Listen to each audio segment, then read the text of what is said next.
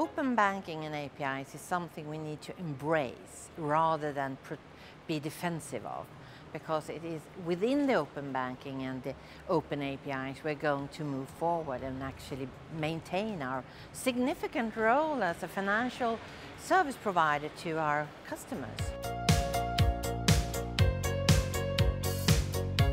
I think it's affected us for a very long time because we work in the Nordic-Baltic region and our population is highly digital. So, I mean, we were very early with the first bank with an online banking environment. We were among the first with a mobile bank. So that has really been sort of in the forefront of our minds. The transformation taking place now is that we're shifting our digital channels into a digital relationship.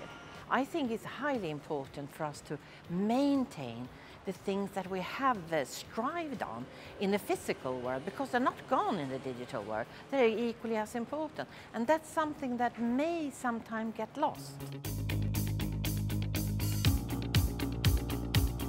You have to read the game, not only play the game. There's a lot of disruption. Technique is developing as we speak and it's going more and more rapid. So the challenges are much more. And actually going into the digital, we will have so much more deviation for customer behavior, customer needs, and the expectation of having my personalized bank is going to be the challenge. If we can maintain the trust, the kind of neutrality in the greater world of the digital environment that is really challenging for the private person, or also for the SMEs, which is very close to my heart or our heart, I think that's where we can make a difference. It's now that we will have to make the decisions on what direction we will go. We will be their partner, their relationship, and their support.